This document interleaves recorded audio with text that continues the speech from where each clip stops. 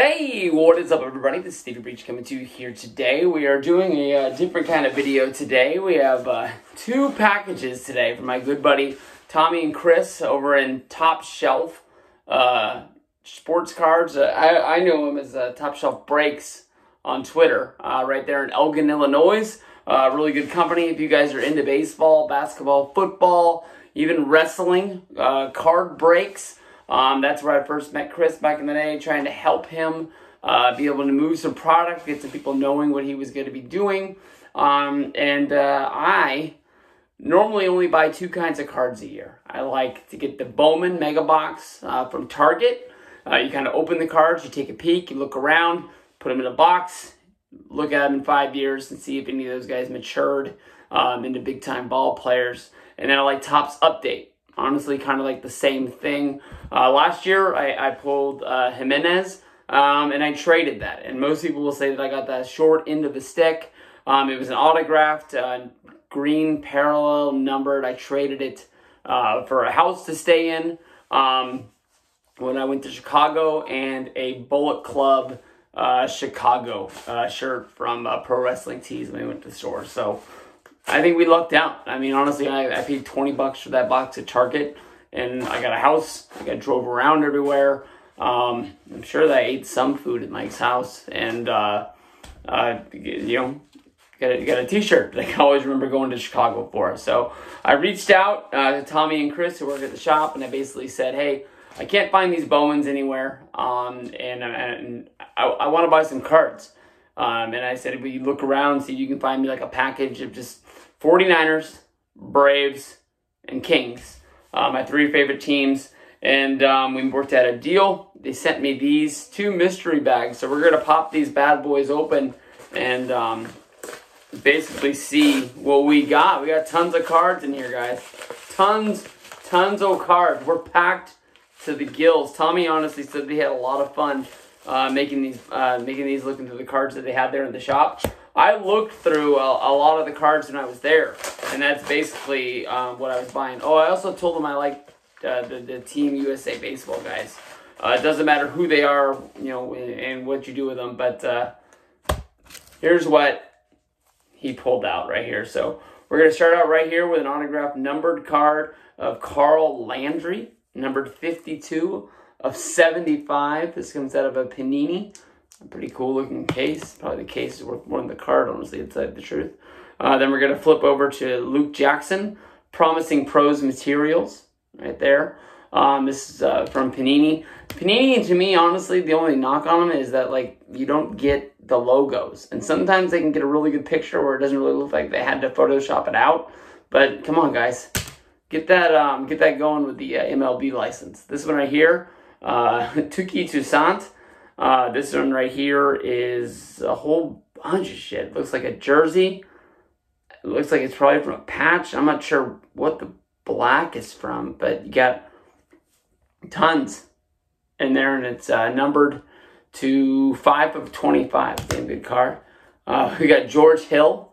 Thanks, Tommy. This guy's the biggest bum to ever come to Sacramento. And that's saying a lot. Then we got Joe Williams, running back, rookie premier. We've got part of the football. We've got some red and some black. Right there. No, I guess that's a different pile. So we got baseball, basketball, and this. Oh! Freddie Freeman, game-used memorabilia. This is from the 2020 35th anniversary. Topps. I love the back. I've honestly had one McGuire rookie in my lifetime. I don't have it anymore, but that's like the only card from back in the day that I really missed. I never had an 89 Griffey upper deck either. Another Touki Toussaint. This one's from Panini as well. A lot of art in that card. Pretty cool how they put the art in the background and left the picture. It kind of looks like it's drawn in pencil, honestly, to tell you the truth. We got Bryce Wilson, number 95 of 99. Topps, pretty clear. You can see through the card. We've got Quentin Patton, right here, 25 of 49. It's an eBay 101 right there from Panini. I thought it said Premier, but it's Playbook. Oh, shoot, I'm messing up my own piles, dumbass. They got Dez Anderson. All these wide receivers that the Niners draft. 43 out of 50 out of tops. None of them fucking work out. We got Shea Langlier's autographed Prism USA card. De'Aaron Fox press proof. This is the number to 49. I got some red on me. Right there. Guy's a stud. You gotta let him loose. Hopefully these last 8 games of the season gonna be really, really big for you. Jalen Hurd didn't get to play a lot last year. Hopefully this is gonna be a breakout year for him. If not, I read a story about them trading him to the Texans. And I don't know why you would trade for a guy that didn't play for the Texans last year either, but a guy that's kind of in the same spot. Kendall Hunter. Dude was a stud. I liked him when he was here. Another Kendall Hunter, Topps Finest. We've got Greg Maddux, National Treasures, Hall of Fame materials, class of 2014. Stud right there, dude.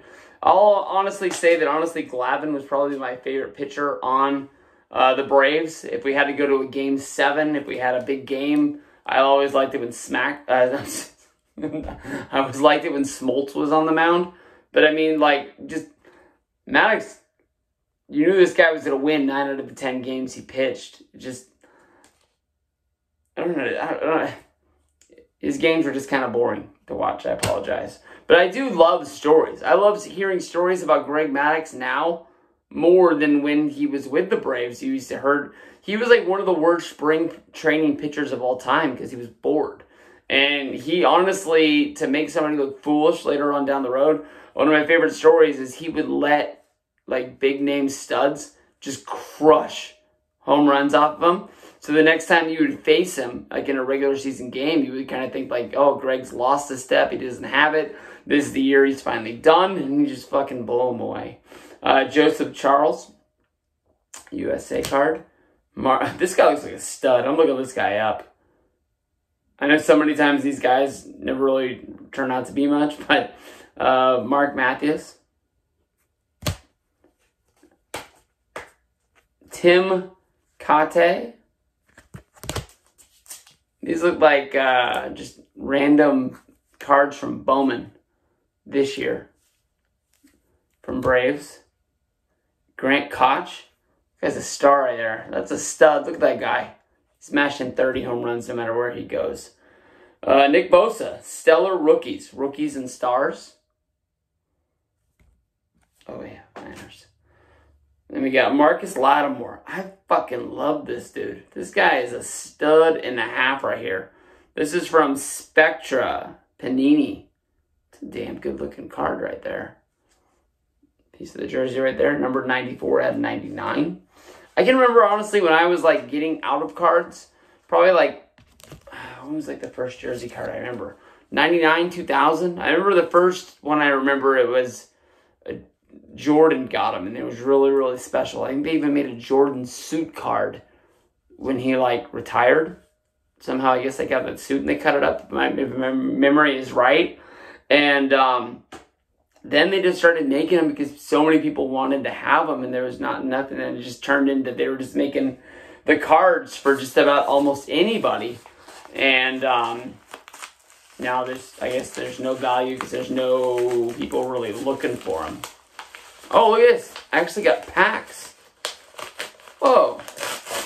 Suddenly, I wasn't thinking about this. I honestly was thinking that this was going to be like one like mega card. Like put it over the top or something like that. So we got 2020 Leaf Draft Football. And this looks like old-timey wax right here. Like, watch this be like, no, I recognize it from the back. It's not 91 Fleer. I think it is Fleer, though. It's basketball. And it's 89 basketball. Fleer cards right there. Is that the ones with, like, the blue borders? JD Sports Cards. Jammin'. 2012.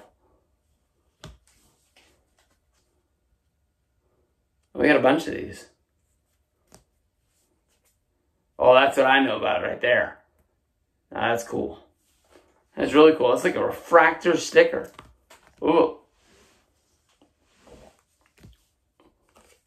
Autographed. Boom.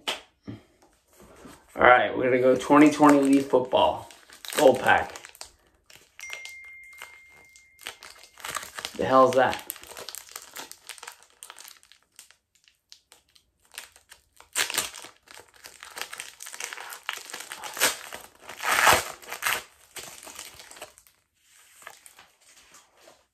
Cole Kmet, Jerry Jeudy,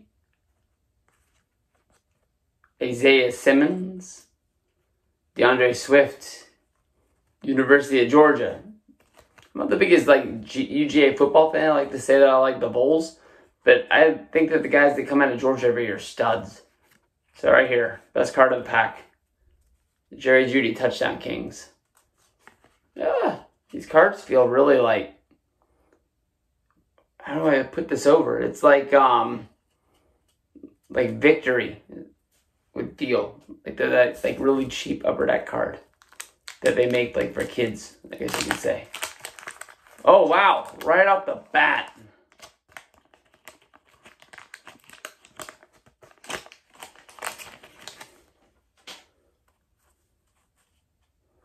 Oh, these aren't the cards I thought they were. I recognize them now. But that's not what I thought they were going to look like. So we have an 89 All-Star, Ewing and Jackson from the New York Knicks. I remember these guys like nothing, man. Like I don't know who plays guard for the Celtics anymore, but I remember watching Dennis Johnson, Nate McMillan. He went on to coach the Sonics. Isn't he the coach of the Pacers? No, I don't think he has that job anymore. Dave Corzine, traded to the Magic from the Bulls. We got Greg Anderson, traded to the Bucks. Everybody knows this guy from the Jordan documentary, Craig Elo. Sam Perkins. This guy's a Hall of Famer. I know he's got, does he have 3 rings? 2 from the Pistons as a player, 1 as a GM. Joe Dumars. I don't think he was ever on one of the USA Dream Teams. No, he wasn't on 1, 2, or 3, so he's not there. Look at this guy. Oh, damn. We got Magic. Right here. Mitch Richmond rookie card. Arguably the best Sacramento King there's ever been. The only one that's going to come close would be Chris Webber. Webber took us to the playoffs.